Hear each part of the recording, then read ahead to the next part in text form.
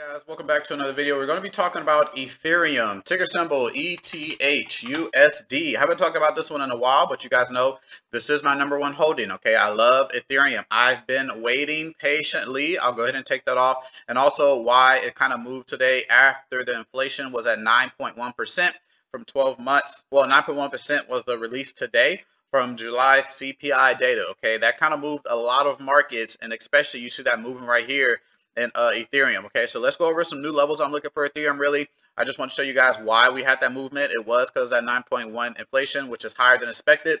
The consensus was about 8.8. Okay, so big news. Make sure you guys don't forget, follow me on Instagram. We're almost at 1,000 followers. Thank you. Let's get that, run it up. Okay, so smash the like button, subscribe if you're new, and let's get these current levels in. Okay, I'll make it short. So Ethereum, we have two levels that I'm watching for. So we have some resistance in this area, but that's not really the important resistance level. The important resistance level is about 1150. So 1,150. That's a bigger resistance level that I'm kind of watching out for. So I need some actual pressure to start moving up. Am I bullish on cryptos right now? No. I'm still bearish. But what does that mean? If this starts to break on the upside, like if we actually start to see some movement and it starts to break and push up and then we have some support, that could be the sign to actually start getting in for one, shorter term plays, and two, longer plays, because it might want to start moving up to about 2,000. You guys know I have a price target of about 10,000 for Ethereum right now.